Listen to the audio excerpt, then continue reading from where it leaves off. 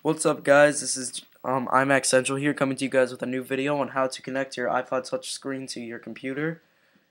And this is only for Mac users. I'm not sure how to do this for PC users or other videos on this.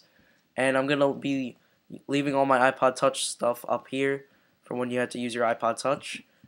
And let's get started.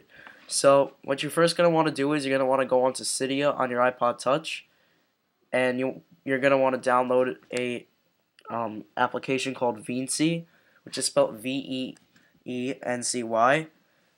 And once you download that, it's gonna restart your Springboard, and then you're gonna have to go onto Vency onto your iPod Touch and activate it, which is under your settings, and just keep that up right there.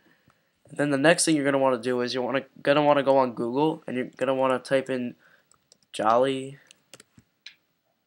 Fast VNC and just search it. Then you go on to the website. It is a paid application, but you can download it for free for a trial. I already downloaded it, so I'm not gonna go into that. Once it's downloaded, you're gonna want to go onto here. And the problem with my iPod was I had to add a server, so you're just gonna add it and then enter your IP address up here. But I'm not gonna show you guys that. And just keep all the automatic settings. And after you do that, you're going to want to press connect. Then accept the incoming connections on your iPod Touch.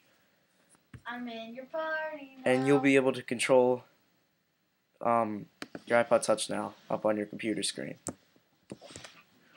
So that was a pretty quick tutorial overall, you guys. I just wanted to show you guys because this is a great way to show apps and stuff on your iPod Touch.